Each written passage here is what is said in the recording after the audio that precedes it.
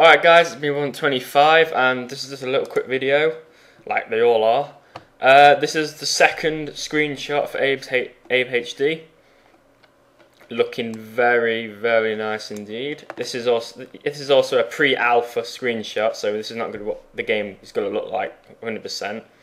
But yeah, as you can see Abe sneaking on the top. There's a Slig and there's a Mudokon working. The Slig has the Abe's Exodus visor on, which if you're a fanboy that can piss you off, but it doesn't matter. Abe looks pretty good, very colourful indeed, and that Mudokon looks pretty depressed, working away there. But yeah, again, the textures are all brilliant, very nice, and it's really detailed as well, and I really like how they capture the darkened grittiness of Rupture Farms from the original. So yeah, it's looking very good so far, and I really can't wait to see this game in motion, which I am going to be doing in London.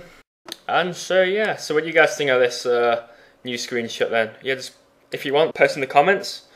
I'll love to see your opinions and reactions about it. Anyway guys, see you in a bit.